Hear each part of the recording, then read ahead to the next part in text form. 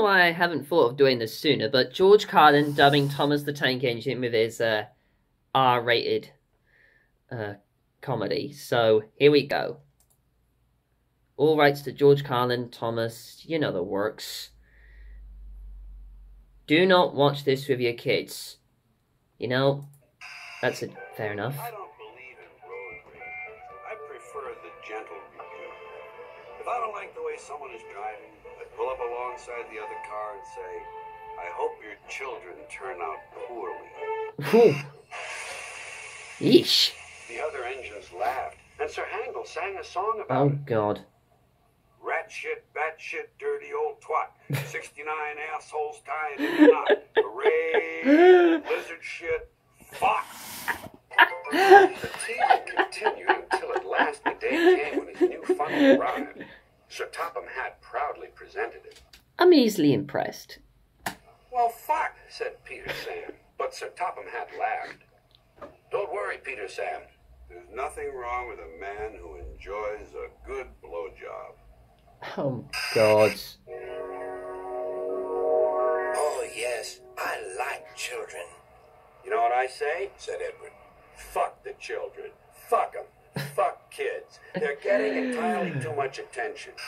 He rolled to the I remember his skit with, like, about the children. And his, he mentioned Mr. Conductor. platform just as Gordon arrived. Hello, who are you? I'm Gordon. Who are you? I'm Sir Handel. Wouldn't it be interesting if the only way you could die was that suddenly your head blew up? If there were no other causes of death, everyone died the same way. Sooner or later, without warning, your head simply exploded. Gordon was speechless. Graphic much? Sir Handel puffed away to fetch his coaches. He didn't like the look of them at all. No, he didn't. Whatever next? What the fuck's the deal with these guys? Those aren't coaches, they're cattle cars. Ooh, screamed the coaches. What a horrid engine! Ouch. Eat my box! Sam shut his eyes. Bloody hell. The poor fuck.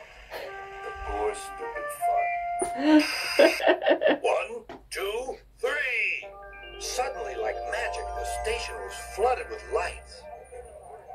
Jesus, can you believe it's Christmas again? Said Sir Topham Hatt. Holy Christ, the Christmas tree's on fire.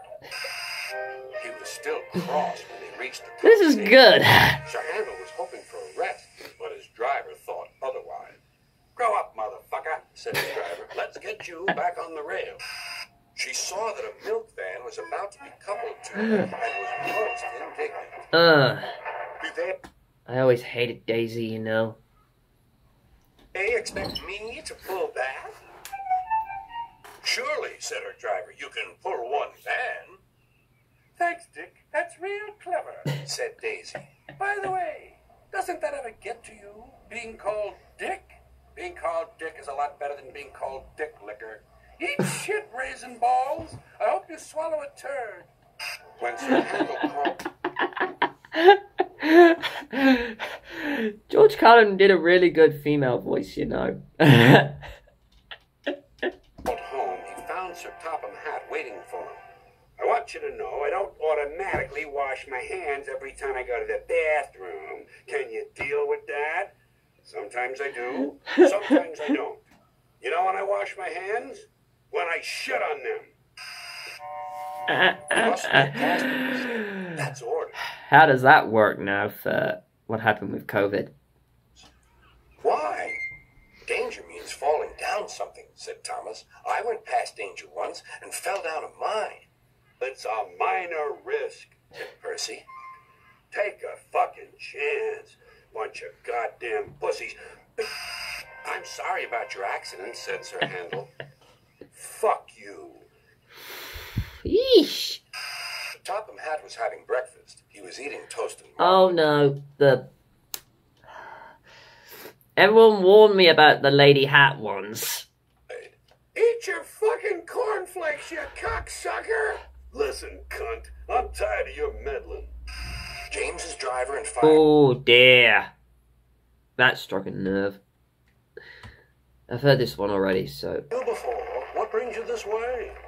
I want to see a paint factory blowing up, an oil refinery explode, and a tornado hit a church on Sunday. Well done. Cheers, and keep up the good work. Another character I wasn't overly keen on. Chopper, muttered Rusty. One evening he was dozing Oh. happily, but Percy wanted to talk.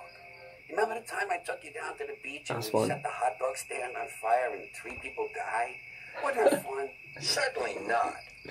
Percy went on teasing him. Then I took you to the bar and got drunk and vomited on the jukebox. And sparks started flying out of the jukebox and a fire started. And all the people were screaming. Remember that? Thomas decided to say nothing and went to sleep instead. And that was volume 1. Then there was trouble. What? Oh, no, not the beast! Uh, Not the beast! oh, that's a gift.